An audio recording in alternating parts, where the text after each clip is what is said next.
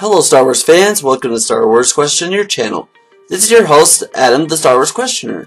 The Clone Wars was a massive explosion on a galactic scale, not only as a battlefield, but in droid and starship technology and in the medical process, with millions of clones running around, proving that the technology and fighting quality could be put in them as well. A rather interesting question comes up. Since the Jedi were leading an army of clones and saw how effective clones were, why did the Jedi not clone themselves? Why didn't the Council order clones made to bolster their ranks? Would not the Jedi have benefited from a massive wave of clones who were force sensitive? There is no reason for this bizarre oversight in canon. However, in Legends, it goes into the reason in great detail. Most Jedi did not believe cloning Jedi was possible. When Starkiller claimed he was a clone, General Ram Koda adamantly said he was no clone because it was impossible.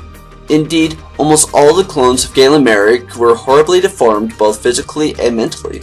There were few successful attempts at creating clones of Jedi. Joruus Cyberyoth was one such Jedi clone who was successfully cloned and retained the Jedi's skills and memories due to memory implants of the original host.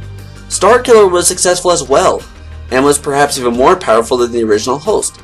The Dark Apprentice was the last and most perfect of the Galen Marek clones, able to understand that memories of the original host were not his own and did not affect him. Dorsk 81 and 82 were clones that were developed naturally and were powerful force users. If there were these successful tests, why didn't the Jedi make clones? Well, the last four were after the Jedi Order's original fall.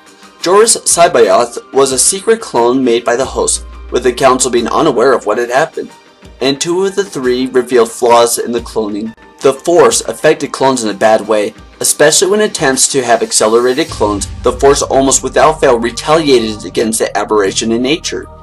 It made them insane, warping their minds and making them unstable and violent. This cloning madness made cloning, especially Force sensitives, a dangerous proposition. Starkiller was unable to completely separate his own experiences from the memories of a dead man. This made him emotionally unstable, and the memories were at times paralyzing to him. Joruus Cyberyoth was infamous for his insanity, his tantrums, and violent unpredictability.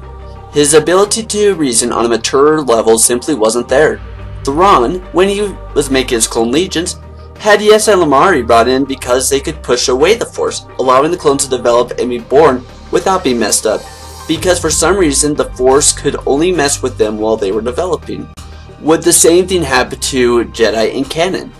Maybe not, as clones were not sheltered from the Force, yet unlike the Legends clones, who were all but identical to the originals in skills and memories, clones of canon are not all the same person.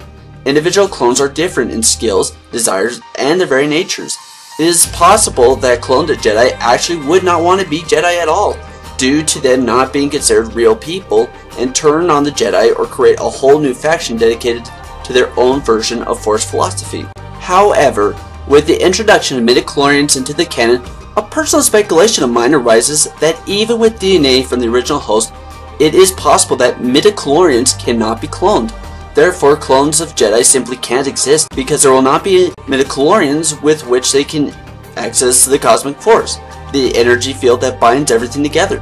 Perhaps it simply isn't possible to clone Jedi in canon because there would be no way to clone the midichlorians, and therefore they simply would lack force sensitivity. Anyways, I hope you guys really enjoyed this video. Why do you think the Jedi did not clone themselves? Leave your comments down below, as always, with your Star Wars questions. Questions not only power this channel, but life as well. Have a wonderful day, and may the Force be with you.